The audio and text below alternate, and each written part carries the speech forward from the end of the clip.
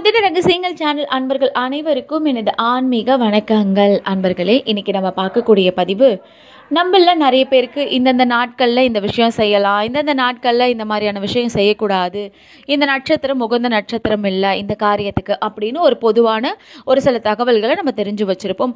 ஆனாலும் சிறப்பான தகவல்கள் நம்மளுக்கு தெரியப்படும் போது நம்ம அதுக்கு உண்டானதை உபயோகப்படுத்திக்கிட்டால் நம்மளுக்கு இன்னும் பலன் இருக்கும். அப்படி உங்களுக்கு ரொம்ப உபயோகப்படக்கூடிய ஒரு பதிவு தான் இந்த பதிவு. அஸ்வதியிலேருந்து துவங்கி ரேவதி வரை இருக்கும் நட்சத்திரங்கள் 27 நட்சத்திரங்களும் நல்ல நட்சத்திரங்கள் தான். ஞாயிற்றுக்கிழமை துவங்கி சனிக்கிழமை வரை இருக்கும் 7 கிழமைகளும் நல்ல நாட்கள் தான். குறிப்பிட்ட நட்சத்திரம் குறிப்பிட்ட கிழமையில் உதயமாகும் போது அது கூடாத நாளாக மாறிடுது. இதை தவ ஆற்றலால் கண்டுபிடிச்சவர் சிலாதர் மகரிஷி. அப்படி கண்டுபிடிச்ச ஜோதிட ஆன்மீக உண்மைகளை மனித குல நன்மைக்காக நமக்கு அளித்தவர் அகதீசர். ஞாயிற்றுக்கிழமையும் பரணி நட்சத்திரமும், திங்கக்கிழமையும் சித்திரை நட்சத்திரமும், செவ்வாய்க்கிழமையும் உத்திராடம் நட்சத்திரமும், புதன்கிழமையும் அவிட்டம் நட்சத்திரமும், வியாழக்கிழமையும் கேட்டை நட்சத்திரமும், வெள்ளிக்கிழமையும் பூராடம் நட்சத்திரமும், சனிக்கிழமையும் ரேவதி நட்சத்திரமும் இவைகள் தான் கூடாத நாட்களோட பட்டியலில் வருது. இது பற்றி புராண கதைகளும் இருக்குங்க.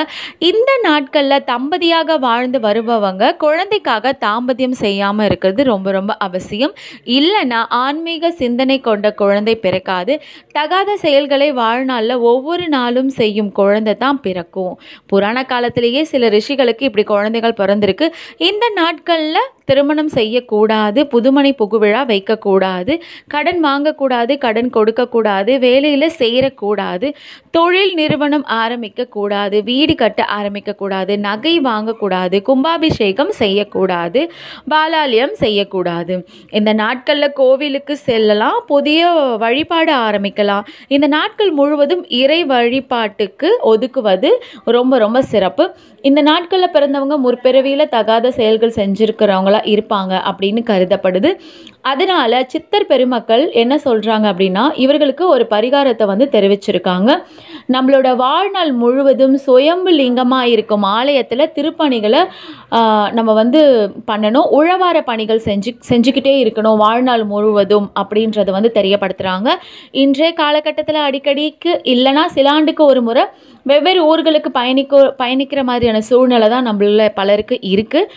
எந்த ஊருக்கு போனாலும் அங்கே இருக்கும் சுயம்புலிங்கம் கோவிலில் அறப்பணியை நம்ம செஞ்சுட்டு வந்தோம்னா நம்மளுக்கு ரொம்ப ரொம்ப நல்லது. சதுரகிரி சுயம்புலிங்கம் இருக்கும் ஆலயம், அப்புறம் அண்ணாமலை உலகத்தின் மிகப்பெரிய சுயம்புலிங்கம் ஆலயம் தவிர தமிழ்நாடு, ஸ்ரீலங்கா முழுவதும் பல ஆயிரக்கணக்கான சுயம்புலிங்க கோவில்கள் இருக்குது அப்படின்னு உங்களுக்கு தெரியப்படுத்துகிறாங்க. அன்பர்களே, இந்த பதிவு உங்களுக்கு உண்மையாகவே ரொம்ப உபயோகப்படக்கூடிய பதிவாக இருக்கும். இந்த வீடியோ பிடிச்சிருந்ததுன்னா லைக் பண்ணுங்கள், ஷேர் பண்ணுங்கள், கமெண்ட் பாக்ஸில் கமெண்ட் பண்ணுங்கள். நம்ம சேனலை மறக்காமல் சப்ஸ்கிரைப் பண்ணுங்கள். அப்போ தான் இந்த மாதிரியான பதிவுகள் உங்களுக்கு தொடர்ந்து வந்துட்டே இருக்கும். நம்மளுடைய அன்பர்கள் அனைவரது வீட்லேயும் அவங்களுடைய வாழ்க்கையிலையும் பல சிறப்புகள் நடக்கணும், பல நன்மைகள் நடக்கணும் அப்படின்னு எங்கள் சேனல் மூலமா உங்களுக்கு நாங்கள் வாழ்த்துக்களை தெரிவிச்சுக்கிறோம். அன்பர்களே, நன்றி, வணக்கம். உங்களுக்கு எங்களுடைய மனமார்ந்த பொங்கல் நல்வாழ்த்துக்கள்.